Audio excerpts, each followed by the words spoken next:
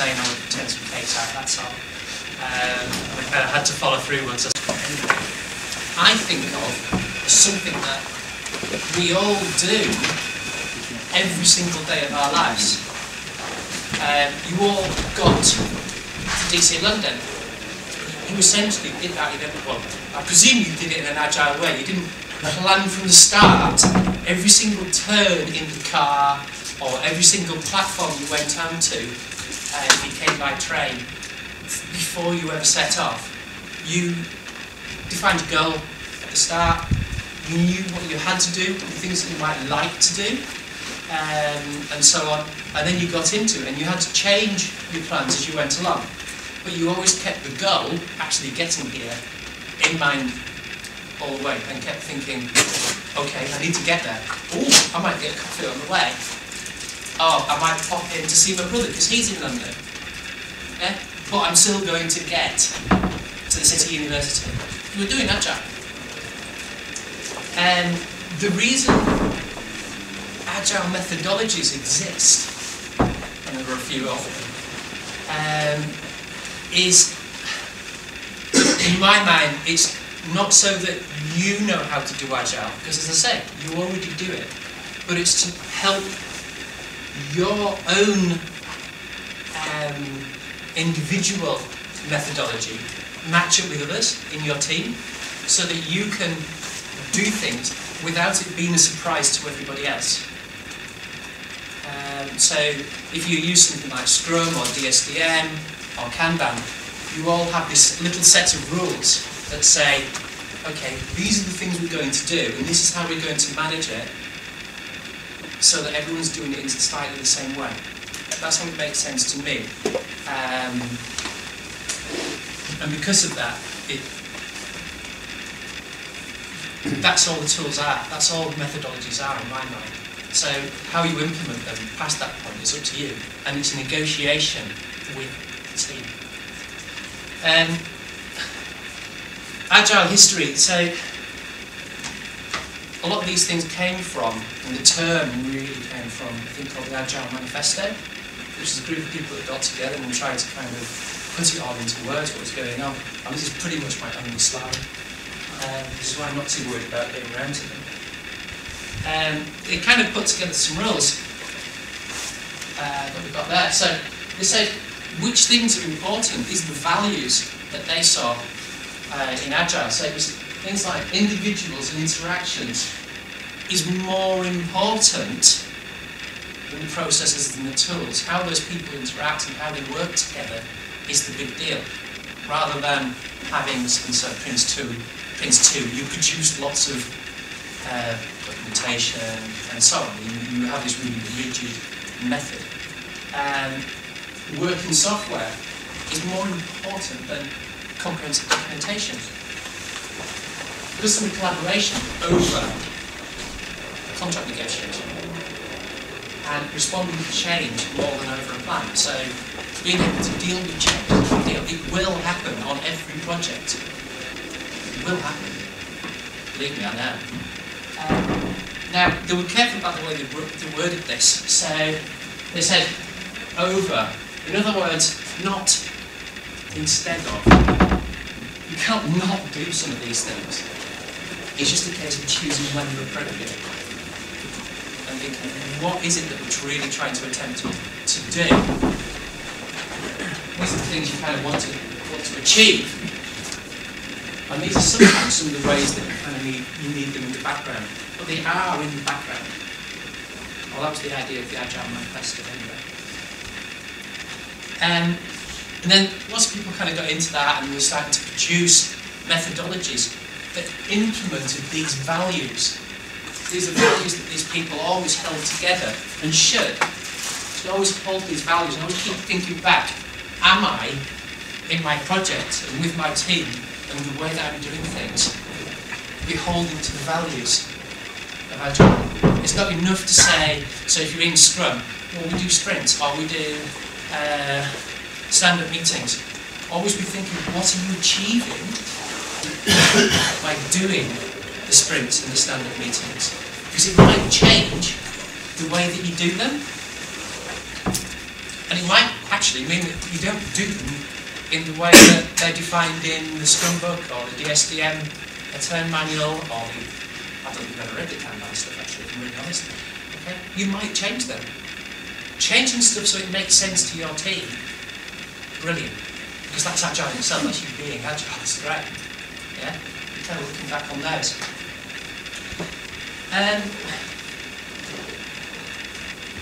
As I say, there are more than one methodology that looks at, actually there's hundreds of what I can work out.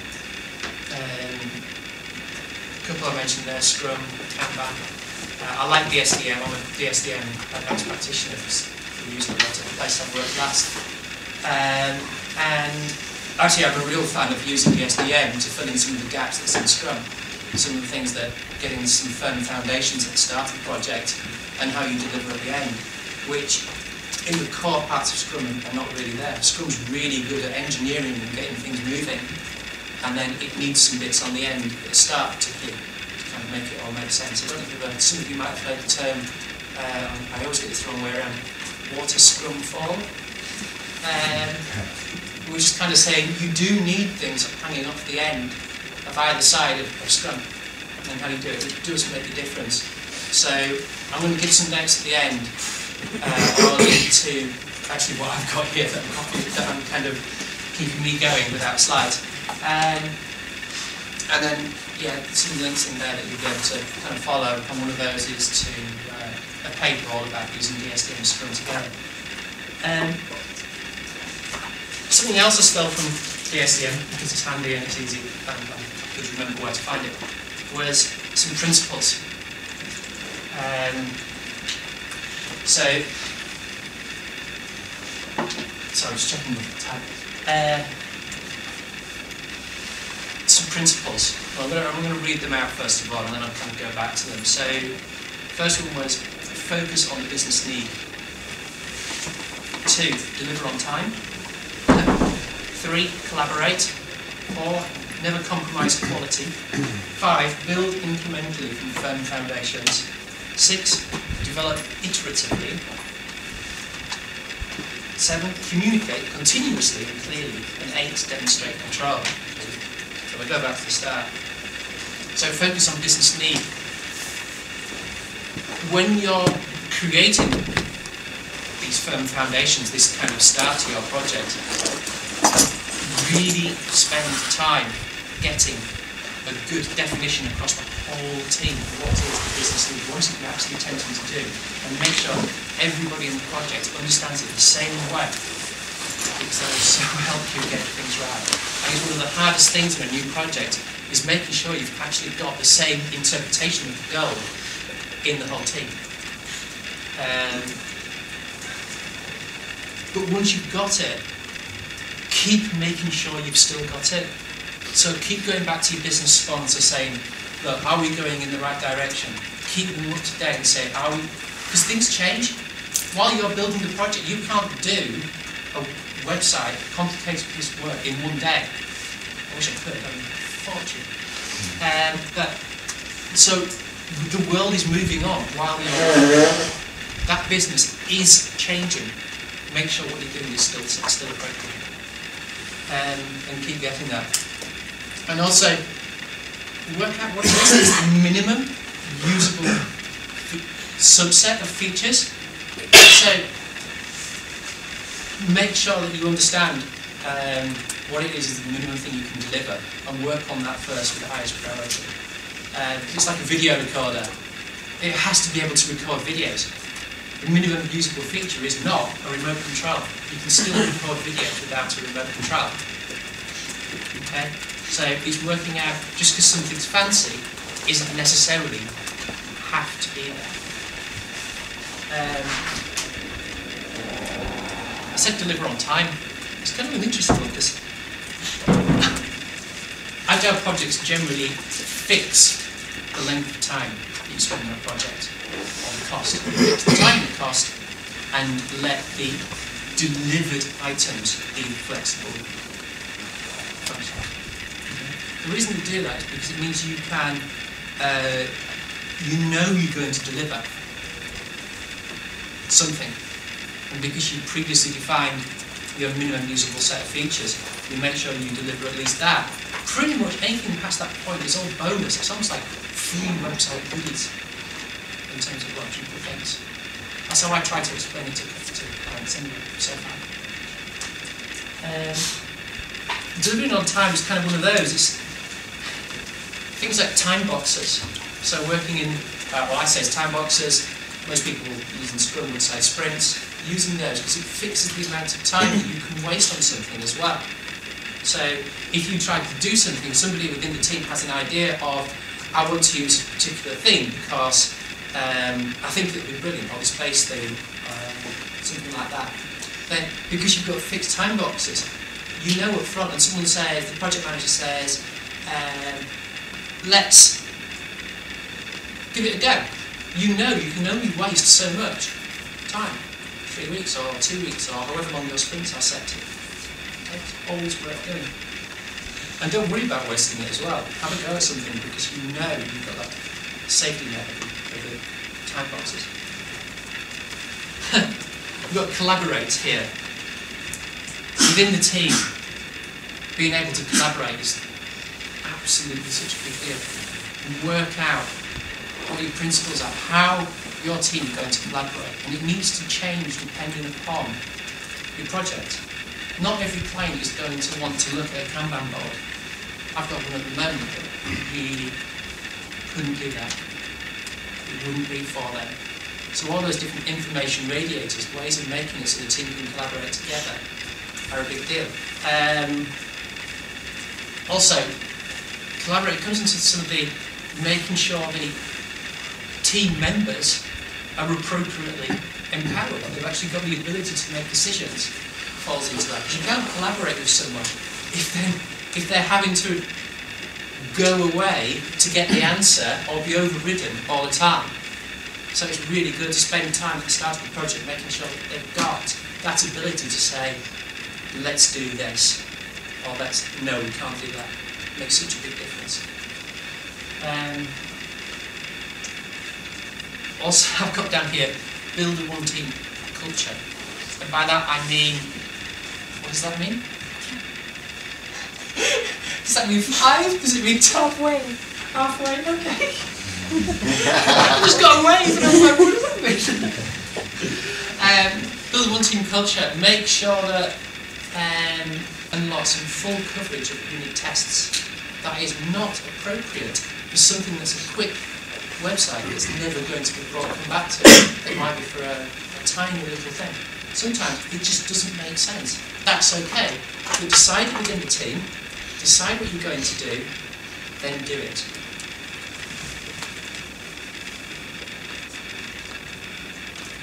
I said about number 5 was build incrementally from firm foundations. And that's all about, people say deliver early, deliver often. It pretty much is that. It's kind of keep from an early stage bringing things forward for people to actually use and see, because it keeps people involved in the project. And it's such a big deal. It doesn't have to be perfect, and that might even be something on paper. I don't know, people talk about, prototyping in code and stuff like that. I have a lot of time, I'm sat with a client drawing pictures with them, and that's my first level of feedback. It's because they'll be saying, no, not that. It's a prototype, you're doing it on paper, and you're getting feedback and building incrementally towards the goal of a particular part or a function of the website. It's perfectly acceptable to have feedback on something very rough. In my mind, it is anyway. As long as the client knows, or the team members know that's what's to expect, it won't be a surprise. Again, that comes back to why you use that methodology.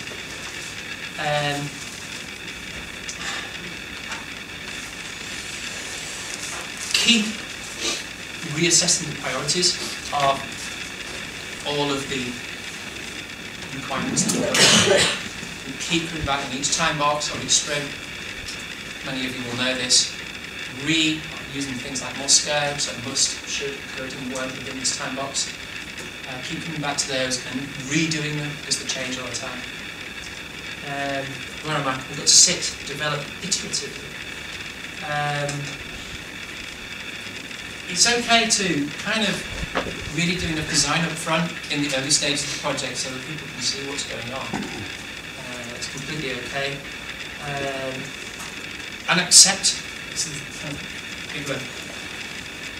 When you start doing something, you might sit there and write a user story or something like that. Until the business representative is seeing that in real life, actually coming up, they do struggle to visualise that, and it's okay, and it will change. Just meeting the story isn't the end of the day. You're trying to meet their goals, or the team's goals. So sometimes you've got to adjust iteratively across, even within a sprint, and sort of saying, get the real answer from the real person who's going to actually say, yes, I'll have that. It's no good delivering something just because they said it was in a user story earlier in the week. Keep with them.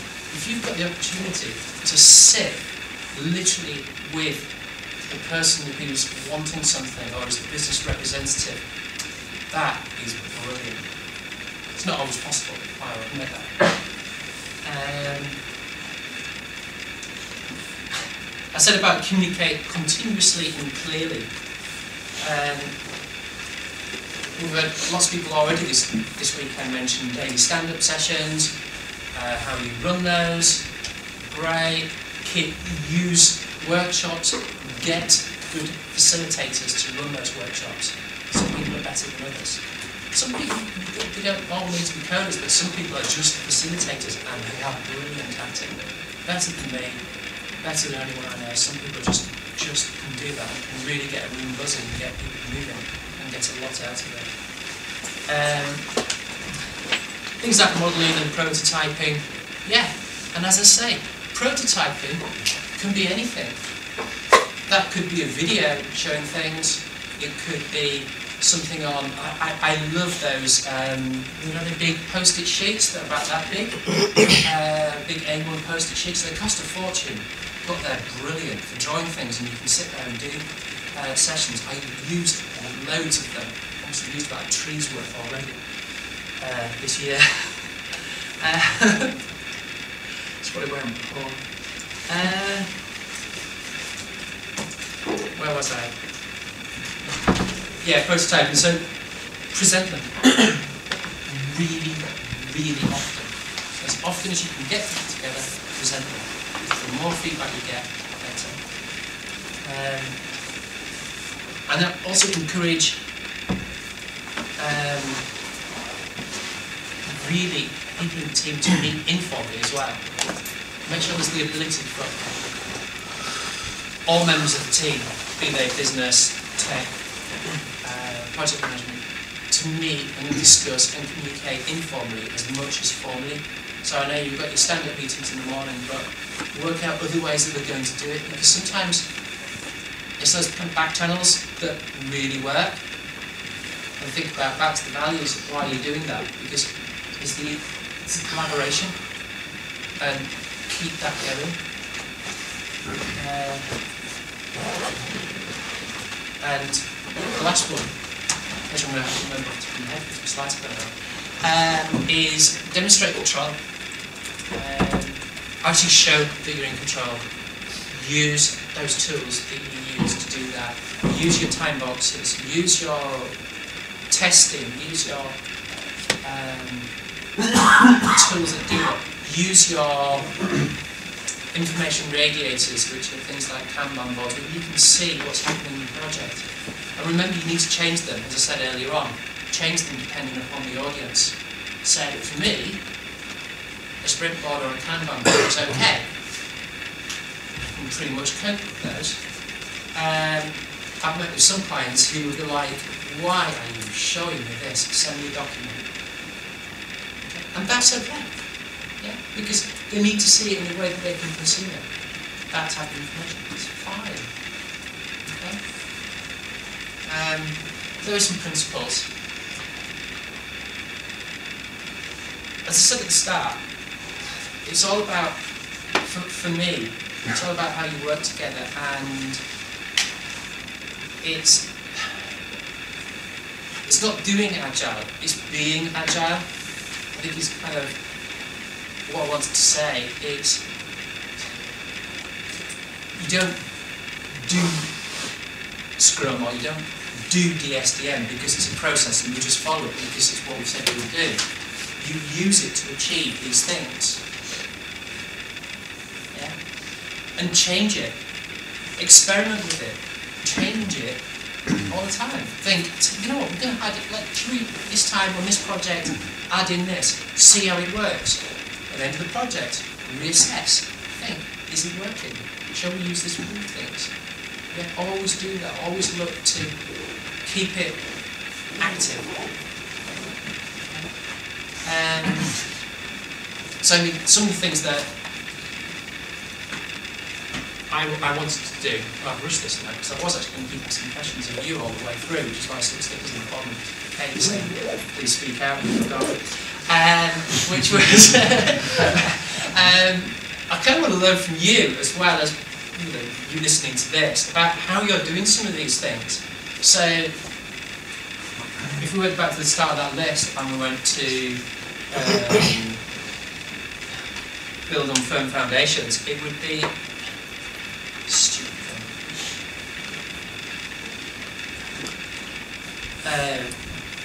If we went back to the start of it, sorry, focus on business lead and try to keep them in the same order. How do you currently? Can anyone tell me, how do you currently get a good idea within the team about what that business need is when you actually do a website? How do you actually go about doing that? Tell me.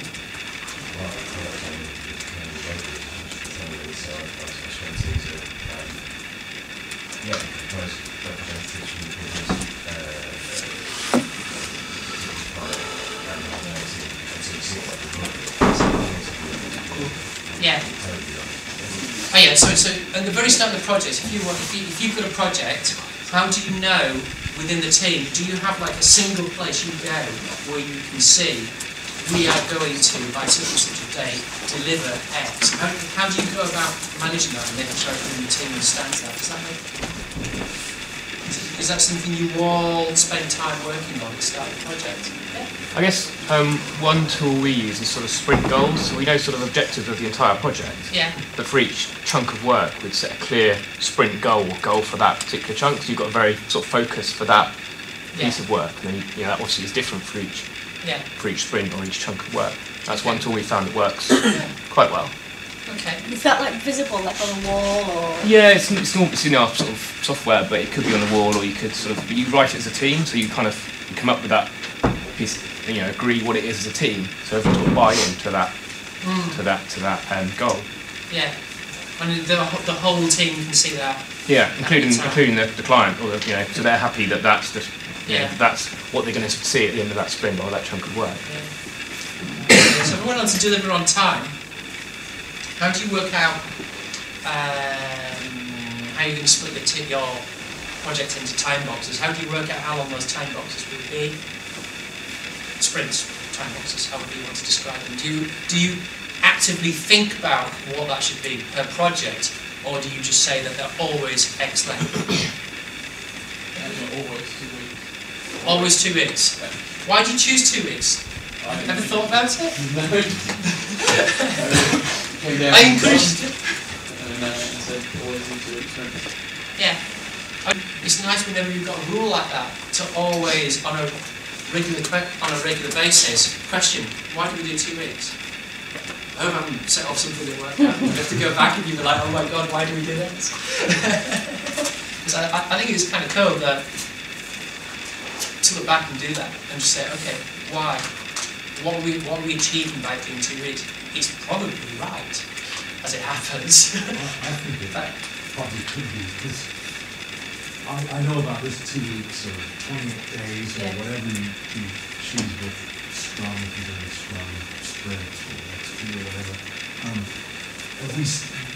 We started as amateurs and still are amateurs in Agile methodology, but prior to me starting at my company, the developers were all on the verge of just committing suicide really because of the waterfall management was just wasn't working for them. So I suggested Scrum and they started looking into it. And the company's pretty much adopted it, or the development team has.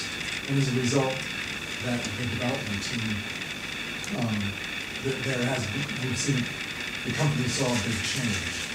We're far more productive than the other teams, sales and marketing, and accounts and product development, research, etc. But one of the things we don't do is say, okay, let's do this 2-week chunk. We did it first, let's do these, 4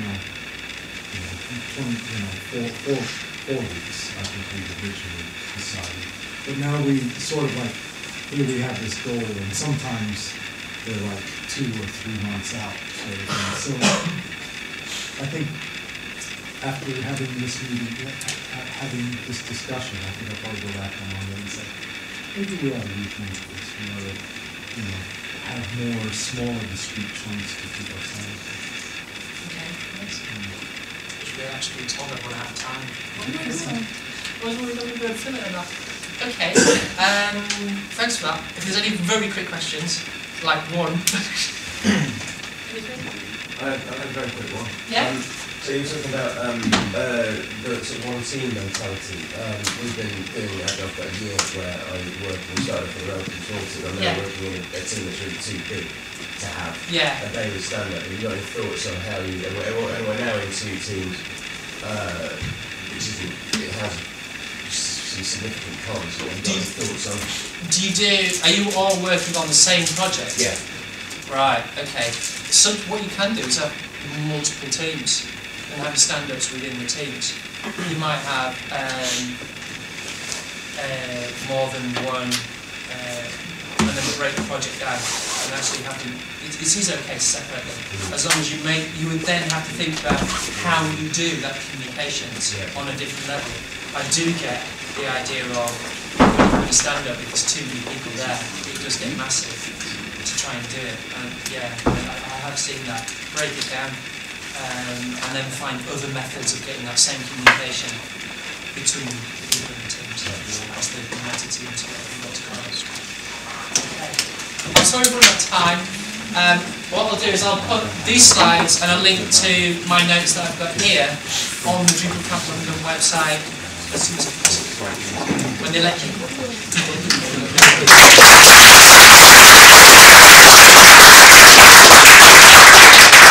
Assume that the clapping was for the case.